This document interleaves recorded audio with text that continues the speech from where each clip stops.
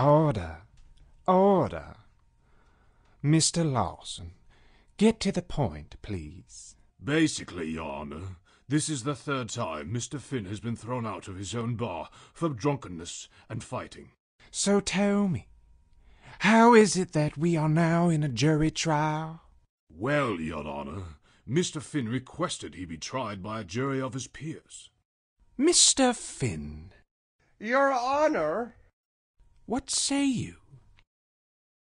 Well, Your Honor, I grew up in a small feckin' town where no one gave two shites about me. Mr. Finn, I will not tolerate that language in my court. Sorry, Your Honor. Bene, il vostro onore. Sono cresciuto in una piccola città feckin' quando nessuno ha dato un asino feckin' topi su di me. Mr. Finn, I will not tolerate that language in my court. Do I make myself clear? Well, shite. What feckin' language do you want me to speak in, Your Honor? English!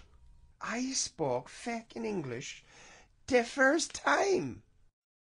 Your Honor, as you can see, Mr. Finn is in no way, shape, or form ready to be put back into society. Does the defense have anything to add? No, Your Honor. The defense rests. The hell you do? I'm not feckin' paying you to rest.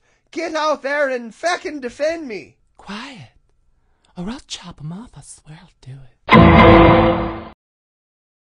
Has the jury reached a verdict? Yes, we have, Your Honor. We, the jury, find Sean Goose Fin guilty. Magical. Mr. Finn, you have been found guilty by a jury of your peers. What say you? In English? This is feckin' shite.